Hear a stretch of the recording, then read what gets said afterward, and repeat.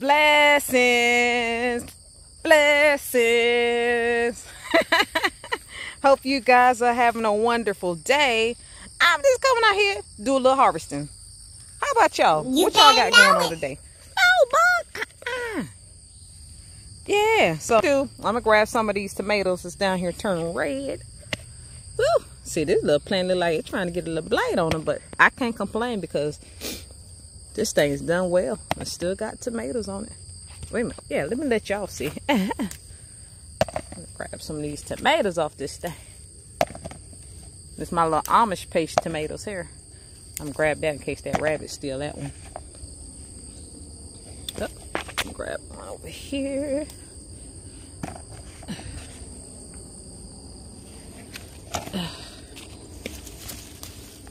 Some more Amosh paste. I got so many tomatoes in the house. There we go. Look at them tomatoes, y'all. All right. I'm just let everything else just continue to grow. Them leaves starting to be tore up, though. I ain't gonna lie. You know, red and stuff. Make my food. I'm good, though. That's cool. Just keep, as long as you producing. I still got producing tomatoes, even on this little one with the little raggedy leaves. Look like this one went through some blight here. Thing tore up, child. Oh yeah, we got a lot of rain. I'm gonna leave you alone because I need you to turn red. But yeah, that's why I made sure I planted more than enough. But I still got tomatoes up in this bad boy. You better, I'm gonna let y'all do your thing and whatnot. Okay, yeah, I still got tomatoes now. Don't get it twisted. Don't let a few leaves throw you off. Don't let a few of them throw you off. So that's all the tomatoes I'm gonna grab. Ooh, what's going on over here? Girl, let me find out. What's going on? I found one tomato. It's like crap. And I'm gonna toss it. Girl, yeah, throw that in the trash. Well, that's I got a gang load of tomatoes though, so that's pretty good. They all on my counter and the windowsill. Okay, I'll just come over here checking on this little cucumber like a book trying to get to you. Like we can't be having all that. Alright, bumblebees, I ain't even gonna go over there with y'all. As y'all see, I done pulled out a bunch of my zucchini and squash and the little 2 spaghetti plants I had because they just was not producing, so I just pulled it. We cannot have nothing in the backyard paradise that ain't doing what it needs to be doing. I mean nothing. A couple banana peppers. Just a couple. This thing right here, it's just been producing so well. It just I pulled a bunch of banana peppers off of it like I've already showed you in previous videos, and that thing is still growing. That's good, child, because I didn't know we was going to make it. Got a couple jalapenos. Now I'm going to let the rest of y'all get big. I ain't gonna pull too much. Pepper, pepper! Girl, sing that song. I'm just over here checking on these bells and other stuff, see what needs to be done. See if I need to grab an okra. Ooh. I have definitely got to do some weeding this weekend. Look like an okra, but I need to go get my pliers for this one.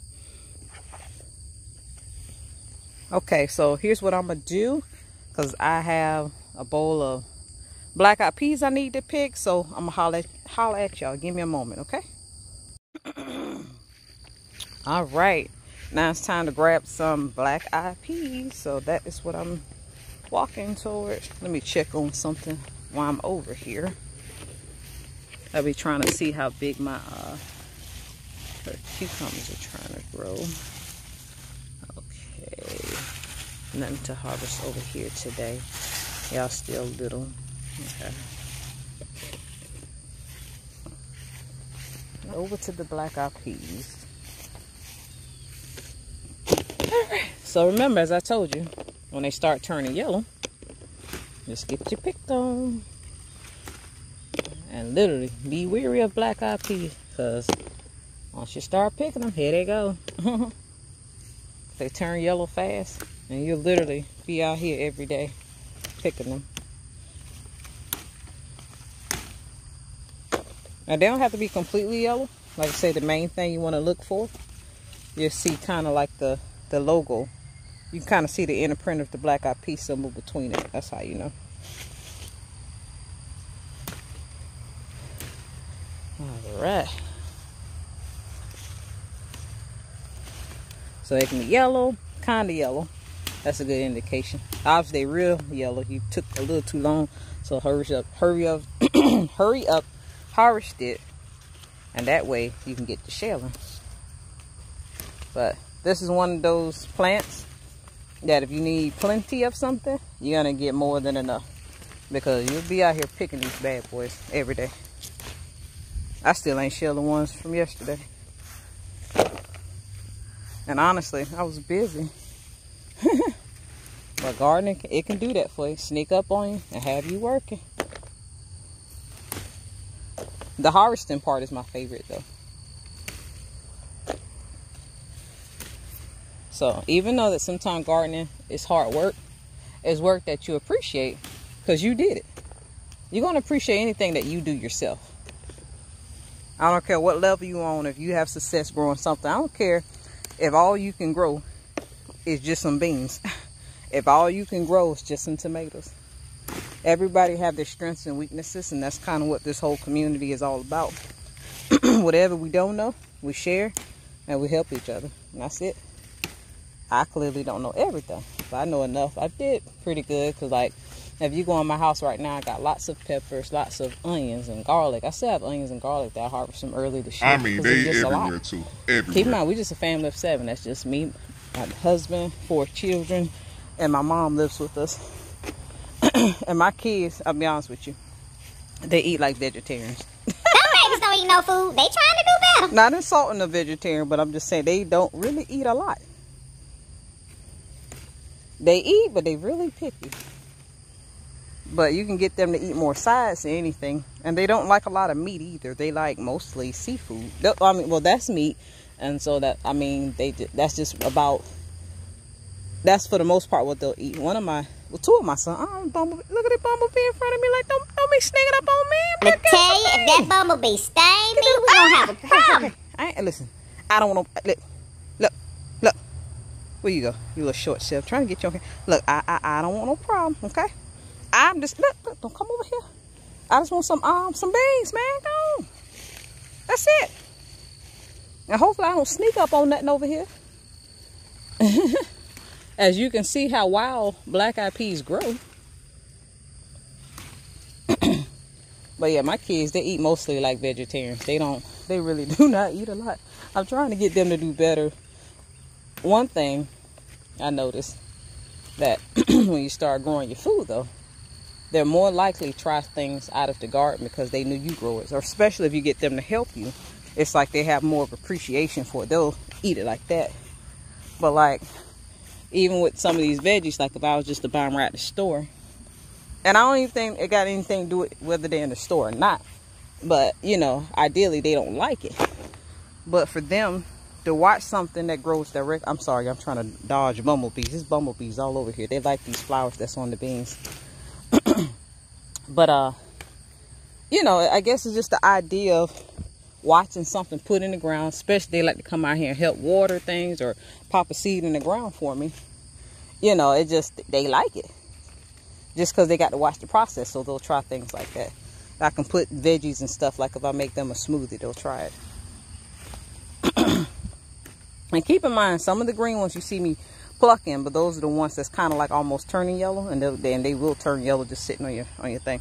But like I say, when you can see that in the logo imprint between it, that's how you know you can go ahead and pluck it. Because you don't want them to be over yellow. It's just like when it start getting some yellow tint to it, you want to go ahead and pick it. So here's an example, like if it gets real yellow, it'll start to shrivel up. Or like this one, it's yellow and then it's starting to turn brown. You want to go ahead and grab that because you don't want it to dry out. You want to hurry and pick it. That way it's nice and fresh. You still got the bean intact inside. And you can, you know, whatever you're going to do with it. So, but like I said, this is one of them things, you'll be out here every day. And to be honest with you, of course, I'm not going to do videos showing me harvest black-eye peas every day. I will if you want me to, but at the same time, I don't want to bore you showing you the same thing every day, because literally this is one of those, you'll be out here every day picking them. But I'll show you whatever you want me to show you now. That's no problem. If you want to see me pick them, I will. I try to offer something new, but sometimes gardening is, you know, it's not necessarily exciting every day, because sometimes depending on the season and what you grew, you know, it could be a lot of the repetitive stuff. And so I don't want to make a boring video from y'all showing y'all that every day. But initially I want to come out here just a little bit just to show you, you know, for those of you that are not familiar with black-eye peas, that are not familiar with them, I just want to show you how productive they are, because they produce almost every day. Well, they produce every day. I don't care if you just get a handful, but ideally you'll definitely get a bowl full. And I'm not even finished. As you see, I'm still picking. And aside from what I'm not picking, that just simply means that they're green and they have to grow. But you still see they're here. This whole thing, like I said, my bed is 4 foot wide. It's over 4 foot. I don't know if it's probably about 8 foot wide now. Like, for instance, you see how long these vines come out? Now let's go. The bed is here. The bed is right here. All right. But I got vines that come all the way out. These vines, they get long. So you see, I'm not exaggerating. Them vines, yeah.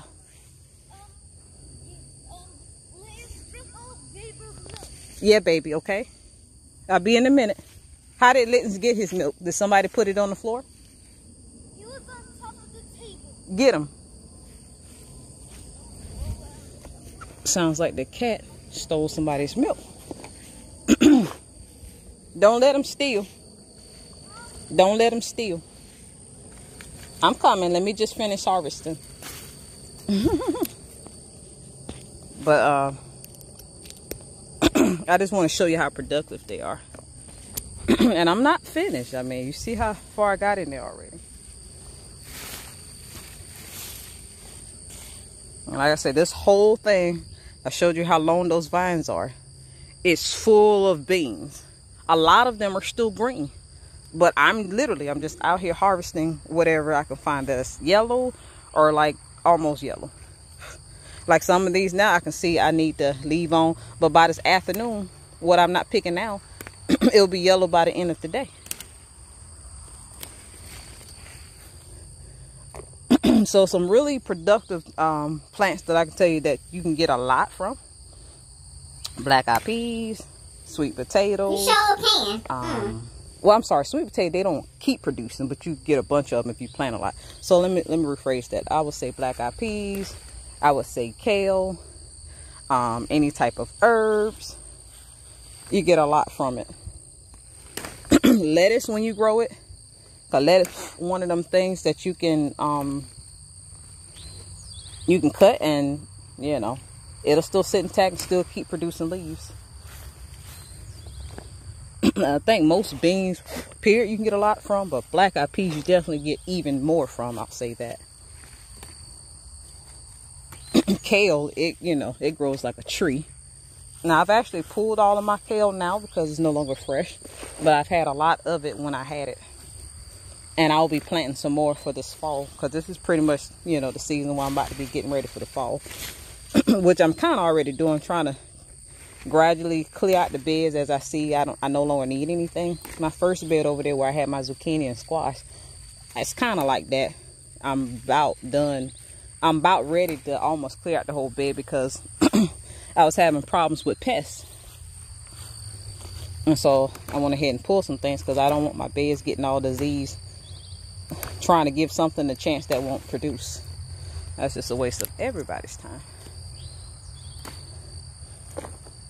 And like I say, some of them are kind of green, but they're pretty much going to turn yellow. And like I say, it's because I can see the imprint. The imprint, like this one kind of green, but you can see that yellow tone to it. Because like I say, if you leave it on too long, it'll look like this, where it's dried and shriveled up. The cool thing is, if you can't find the bean inside of it, what you can do is save that and replant it. Yeah, pretty much replant it. let it dry out like it's, you know, supposed to properly, for those of you that know how to save your beans. And yeah, you can replant each bean that's in these pods. Go on, Bumblebee. I'm just getting some dang on beans, man. I'm trying to grab as many as I can, because this is a job that also can be, I don't say aggravating, but you know, just like, okay, you're excited at first, and like, dang, I just picked, and then already again, and it's like every single day. That's how black-eye peas are. It's like one of the plants you kind of got to come out here, you got to grab them. You can't just leave them out here again, because they'll dry out if you don't pick it, and you don't want it to dry out.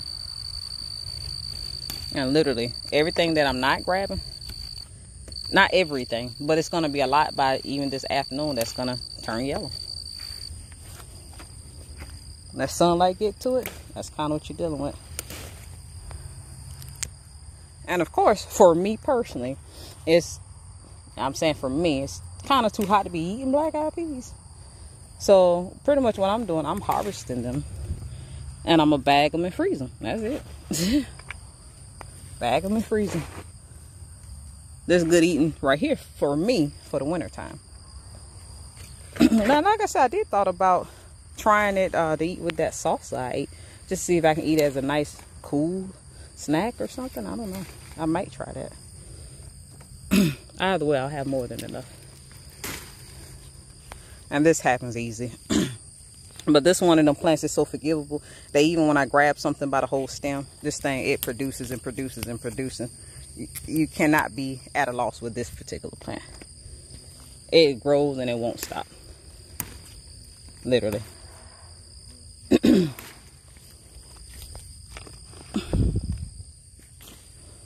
And for those don't worry, y'all, I'm gonna get to that bed. I really am, I promise. Just or whatever. This bed is literally, the bed itself is 4 foot wide, 16 foot long. To try to get me some weave that long, child. It's been a minute, but it's too hot for me. Not saying that's what you need. That's just saying that's just the size of my bed.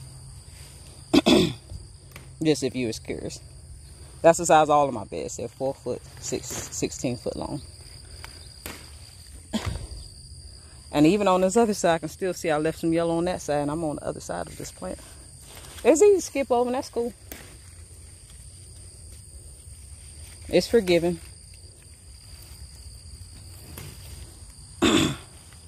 As you'll get to know me quick, it's Friday, y'all. What y'all got planned? What's for dinner? I don't know. It feels like Friday. It's kind of like the week of, okay, let me just try to hopefully relax this weekend. Now, if you're a stay-at-home mom like me, there's no such thing as necessarily relaxing because you're always busy. I got 4 kids. But I enjoy it. I enjoy my babies. They are truly blessings. They're like the life of the party for me. Keep me active. Because I was more bored without my babies. I actually have fun with my babies. They can be a handful. But it's just, they the life of the party. They keep me going. Look, bumblebees, I hope none of y'all don't sting me. Ooh, goodness. Please don't sting me. Please, Lord, don't sting me. Please. Look, I ain't trying to steer from you. This is my food, though. I grew it. Oh, God, I hope that bee don't sting me. I mean, he's just a buzzing around me. He act like I'm messing with his territory. You better not build no comb over here, because I don't know nothing about no bumblebees and honey. I buy my honey from the store. Ugh. Had to put my bowl over here, because that thing up there trying to sting me. Oh, I hope ain't nothing in here waiting on me. Y'all gotta be careful when you got woods and stuff. When you're trying to get bit. Not nothing. Ooh. Okay. What is this? Is this a weed that just didn't grow up in here? Okay, you got to go. I didn't grow you. Don't be coming over here. I don't know what that is.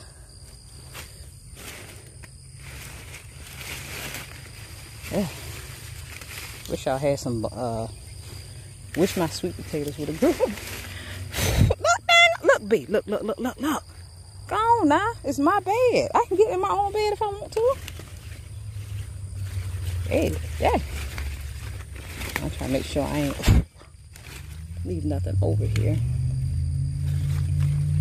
Okay. Oh. Whew. I will tell you, I'm not going to dig through this thing like that because this thing loaded with bumblebees. Goodness gracious. I like these bumblebees got beef with me. I mean, I did grow all this, I'm saying. I'll tell you what I'm doing. The reason why I'm digging, I planted some sweet potatoes that, because I held them out so long, trying to wait on some dirt. And I was just double checking, make sure they didn't grow. All these bushes. And I'll show you why. But anyway, this is all the black beans I'm gonna grab for now and for today. Okay? But I'm gonna tell you why. I was over here in my little herb garden, so I had planted some sweet potatoes over here as well. So I just went ahead and say, you know, they're all dead, right? But for some reason, at the last minute, I end up see this. And which one? This one might be. Let's see. This is the Virginia red sweet potato. Okay, I'm gonna put you back. The reason why I was concerned, look here, see these leaves? They're sweet potatoes. Somehow there maybe 1 or 2 plants is underneath making some sweet potatoes up here in my herb garden. Now I don't know if I'll be able to harvest them, but they are over here. See, these are the leaves of the sweet potatoes. See how they just kind of over here in my herb garden? And so what happened was, I actually thought it was a weed. I said, these weeds is growing all in these herbs. Because like I said, I'm going to start going ahead to clear out all my beds. And I'll probably do more of that this weekend. I may or may not do it this weekend or next week. But I was just trying to pull out a couple weeds. And then like, dang, I got sweet potatoes in here. I pulled the plant. I said, wait a minute, that's a dang on sweet potato. Make some pie with that bad boy, play with me. Now, I don't know if there's any hope saving it. This is the one I actually grabbed. Probably not. Just so you know, this is what the sweet potato thing look like, and it'll produce all these little roots. So what I'm doing right here, I'm basically seeing if I can save it. We'll see, child. If not, that's okay. What I'm hoping, because what I'm running into, I'm going to start my process again for sweet potatoes, because I really want some sweet potatoes this fall. I don't understand a sweet potato. And if I can find them online, that's kind of the thing. I can't find them right now online. If I can find them, I'll order them, but they pretty much been sold out. And, you know, I know this is the year everybody kind of getting their prep on. So I really don't know if I'll be able to get any more. I'm praying that I do, because I really love sweet potatoes. Mine's actually be pretty big when I grow them, so I'm hoping I can get them. Actually, I'll be honest with you, I do better with sweet potatoes than I do is this a dang old cucumber over here? I don't remember putting no cucumber over here. But I actually do better growing sweet potatoes than I do regular potatoes.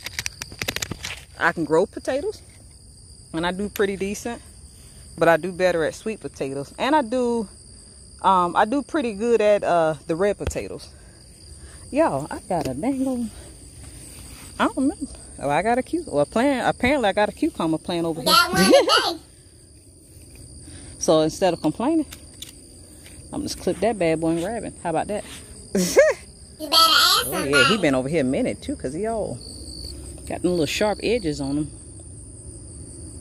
What's this? I don't remember putting no tomato over here. Okay, so let's see. Oh, okay. Well, apparently I got a cucumber plant over here and didn't know. That was my main thing, trying to make sure I put something everywhere. Oh, okay. Here you go, cucumber plant. Well, I don't know if you're going to produce any more, because I see look like another little one on you, but it looks kind of yellow. I don't know. We'll find out. I'll just leave you here and see what you do.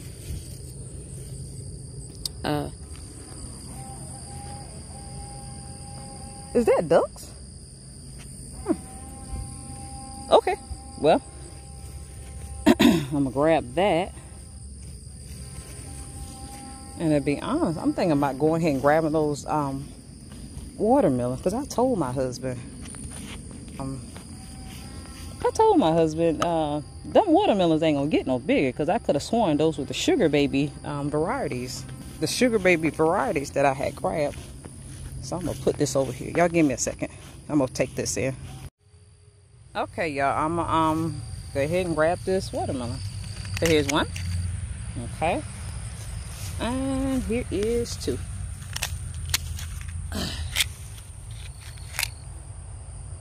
So I'm gonna grab those because I need both of my hands, and give me a moment.